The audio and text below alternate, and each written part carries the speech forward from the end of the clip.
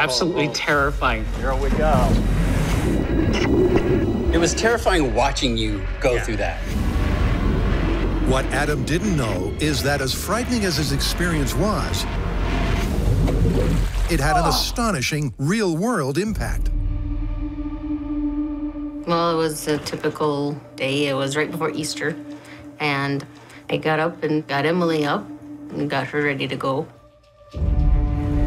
I left about 4:30 in the morning, and I got about 3 miles down the road, and I hit a patch of slushy snow and went off and into the water.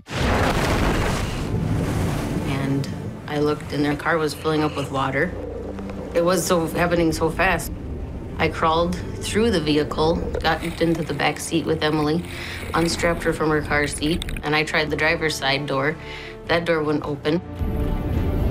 I had Emily in my arms trying to keep her out of the water, and I'm going, oh my gosh. I need to get us out of here. And then, you know, the MythBusters thing came to mind. And it was like, okay, I have to wait. Even though I didn't want to, I had to wait till the pressure equalized in the vehicle so I could get the door open.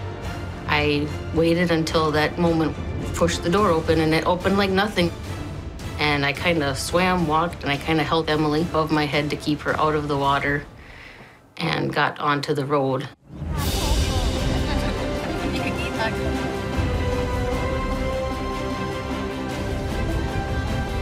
I still get emotional. Every year on April 3rd, I still kind of go, yeah, this could have been the day me and her weren't here, you know?